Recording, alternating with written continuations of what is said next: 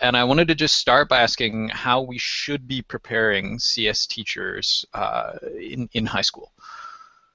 Okay, so the first lesson is that we shouldn't be preparing them the way that we prepare CS undergraduates. The job of being a computer science teacher is a different job than being a software developer. I've been thinking about this lately in terms of the HCI first dictum. I'm sure that both of you are well aware that the very first thing you learn in HCI class is know thy users, for they are not you.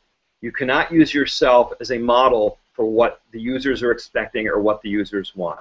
You can't use your education as a CS professional or a CS professor or as a CS expert in any way to use as a model for what it is that a high school teacher needs to know.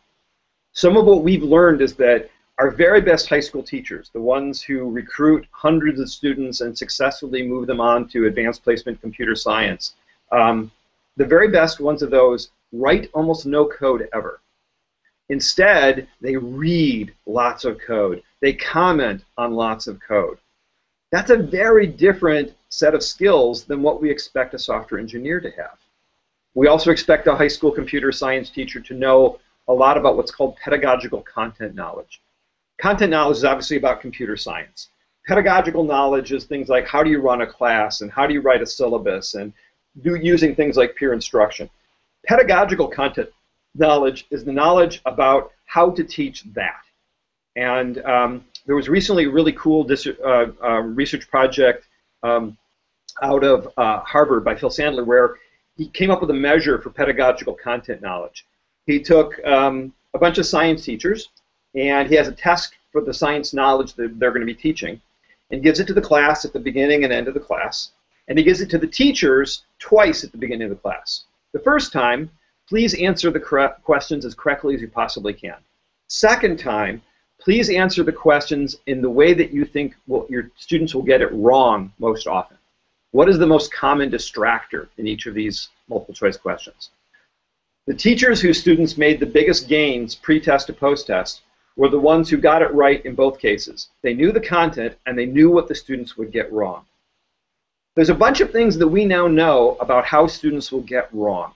My daughter is in AP Computer Science right now, and so she had a test 2 days ago, and so I had her and her friend over on Sunday and tutored them in Java.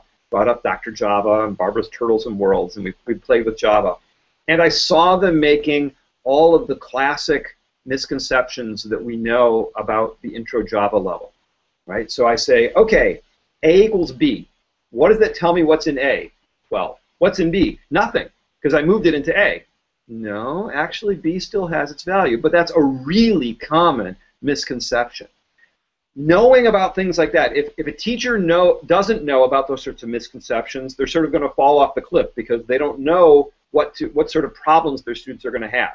So you want teachers to know pedagogical content knowledge. That's not just about how an assignment works. That's not just about how to teach your classroom. It's about what the students will get wrong, how to identify it, and how to fix it. So my first, biggest, most important lesson that I've learned about teaching high school teachers is you can't teach them the way you teach CS undergraduates or the way you teach CS professionals. They're trying to learn different skills. They need additional content that we're not teaching in our normal computer science classes.